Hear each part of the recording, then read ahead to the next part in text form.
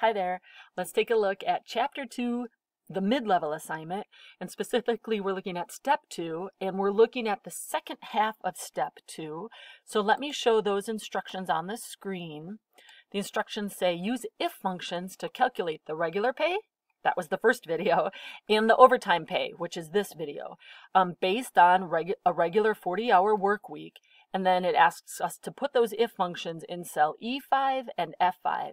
Well, we've already done the if statement for E5. That was the first video. Now we're looking at creating the if function for overtime pay. That'll go in F5. So here's my spreadsheet. I'm going to click on F5 and let's write that if function together. And just as a reminder, an if function has three parts. The test. What do you do if the test is true? And then the third is, what do you do if the test is false? So the test, true, false. Okay, let's get to writing this if statement. So standard rules apply for any function. Type equals, type the function name, type the left-hand parentheses, and the first thing that goes into our if function is the test. And in this case, our test is going to be, hey, did this employee work overtime? And so we are going to take D5, if D5 is greater than 40, and we'll notice that down here in B21, that's our standard, we call it base work hours. For our organization, for the zoo, a person has to work 40 hours before they get paid overtime. And we're only calculating overtime pay. So our test is, did they work more than 40 hours? Now, B21 will not change. So I'm going to I'm going to highlight B21 with my mouse. On my keyboard, I'm going to hit F4. Then I'm going to click my mouse at the end again, and I'm going to type the comma. We need to separate out the three parts of the if statement by commas. Our test is done. The test is, did the person work overtime? Now we're going to say, what if it's true? What if that test is true? And in our case, let's just think about this in English for a minute. If that's true, then we want to calculate what to pay them for their overtime hours.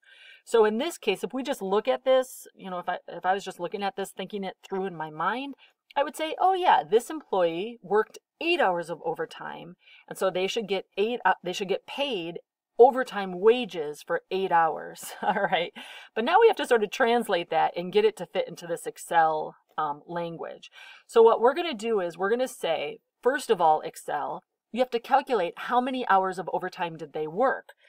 And we're going to do a little math. What we're going to do is say take hours worked minus B21. And because we're doing that little bit of math, I'm going to put this little piece, because it's in its own little world, I'm going to put it in parentheses. You'll remember we call that order of precedence.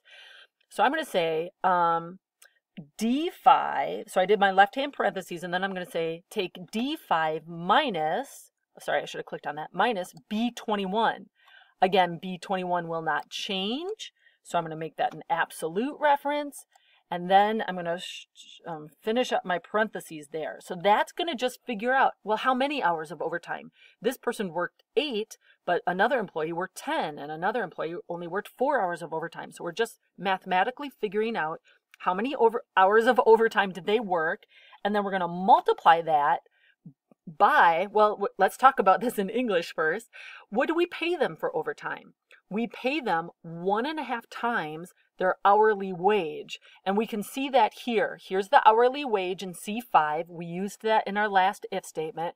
And then down here in B22, it shows us this is our overtime rate. They get paid 1.5 times their hourly wage. So we're going to say, take the overtime hours, in this case, this guy worked 8, or this person worked 8, times that by C5 times, which by the way is an asterisk, or you could say multiply it by B22. Now B22 will not change, so it needs to be an absolute reference.